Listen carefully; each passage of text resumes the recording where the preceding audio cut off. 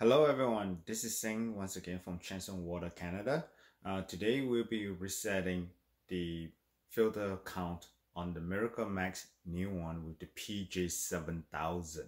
Okay, the resetting is still the same, just the filter is different. The only reason is that this is my own personal one and it is now having this thing. Okay, you guys go.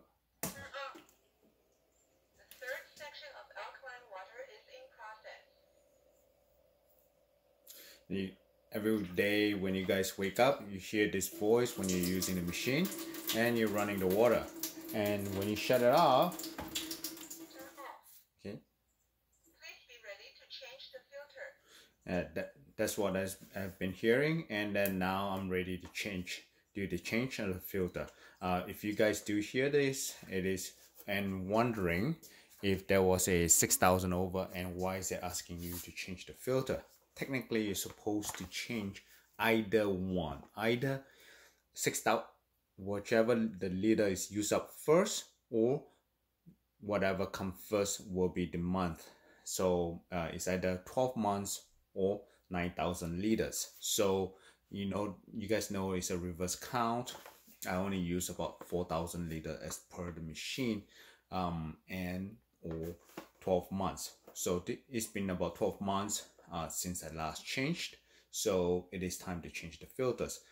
It is whichever comes first. It's like, if you guys know cars, you either change the oil every some cars are every 6 months or 10,000 kilometers, whichever one comes first. Sometimes in the old one is 5,000 kilometers, or every 3 months, whichever comes first, right?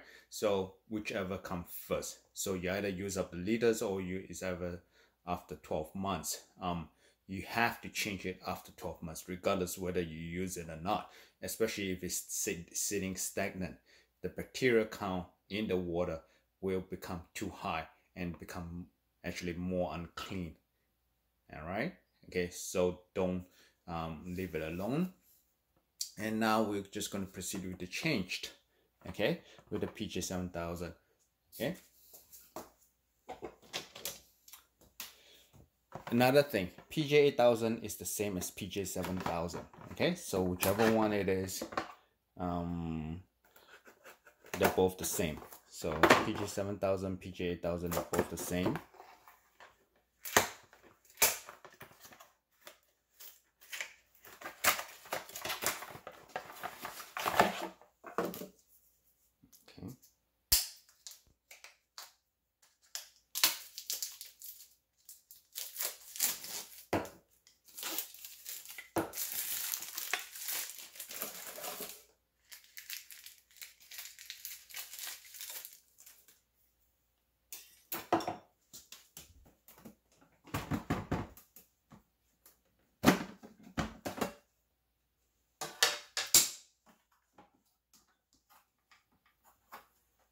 Okay, another thing, go back to it, look at it, it just says lock and then open, right? So open and then up it goes. It's quickly, or else there's going to be some water. And it says in and closed, so goes in, make sure it's totally in, flat, okay, not halfway, and then closed. All right, and that's it.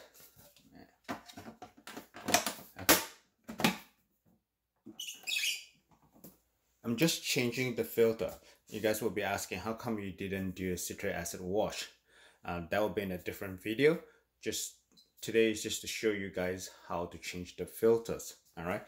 Technically, after 1 year, you should be at least doing once the citric acid washed before you change the filter. But this is just to show you the filter changed. Okay. Please watch the other video on how to do a citric acid wash. You should be doing a citric acid wash every 2 to 3 months. I have to be clear on that. It does make a difference on the hydrogen level or the antioxidant level produced by the machine. Okay. All right. And the next step, you guys do after you change the filter, right? And you turn it on, and it's still the same, right? And it's running, whatever, it will be like this because it's full of air in there. Okay. All right, it's full of air in the new filter. Okay, if it's old, you wouldn't do that. All right, so it's normal for it to be something strange right after you change the filter because there's air in the filters, right? So that's it. Okay. All right. It is still there, but you have to reset it. Okay. So in order to reset it, you gotta put your finger on the mode and hold. Press and hold. Okay. Until you change green, and then press 1, 2, 3, 4. Okay. Once you see this on the plus, okay, press mode and plus at the same time. And it changes to 9,000. Notice that this also changed to 10. It accidentally jumped to it, right? So just for me in Vancouver, I set it at about 50 to 60, doesn't matter. And then after, press enter one more time, get to another phase like TDS, or even like this, doesn't matter, whichever one, and then press mode and hold and gets out. Once it's not blinking anymore, it is all good. Now you see it's all 9,000. Okay, and you turn it on. Third section of alkaline water is in process.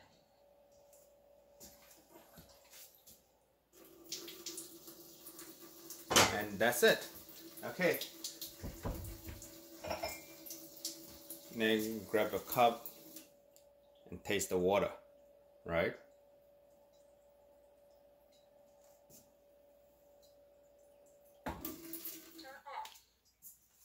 And if you guys have another filter, pre-filter system like the PF207 or the C3, please also remember to change it at least once a year.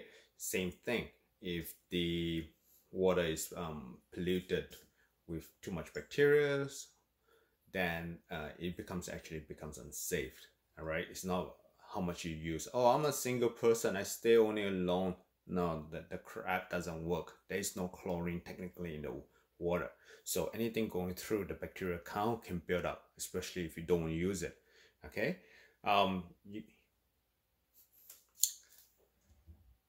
So do you order? If you guys do need to order, you can contact me or contact one of the dealers. And if you guys enjoyed this video, please give me a thumbs up. If you don't, give me a thumbs down.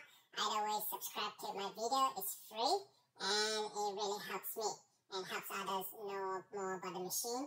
And that's it. You guys have a great day. Bye.